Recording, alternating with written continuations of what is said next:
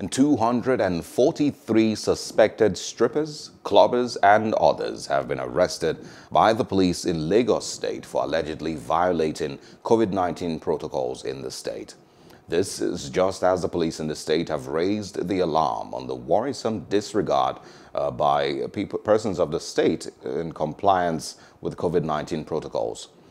The arrested suspects included children of highly placed personalities, including a retired Deputy Inspector General of Police and other top-notch in society.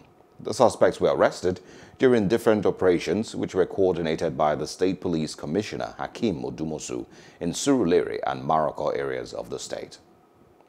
Hello, hope you enjoyed the news. Please do subscribe to our YouTube channel and don't forget to hit the notification button so you get notified about fresh news updates.